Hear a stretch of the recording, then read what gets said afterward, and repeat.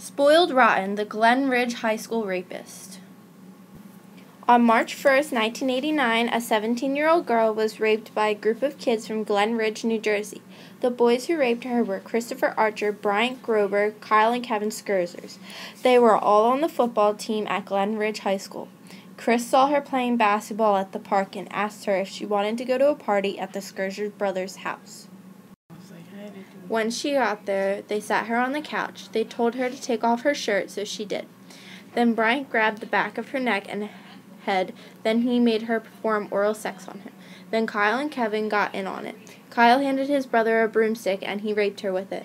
After that, Chris violently raped her with the barrel end of a baseball bat. When Chris was raping her, Kyle started to feel a little guilty and told him to stop, that he's hurting her. But it was drowned out from the chanting of them saying further. The boys told her not to tell anyone. One of the kids on the football team heard the boys bragging about their new sex toy, and he told a teacher. On March 22nd, 6 Glen Ridge students were arrested for sexual assault.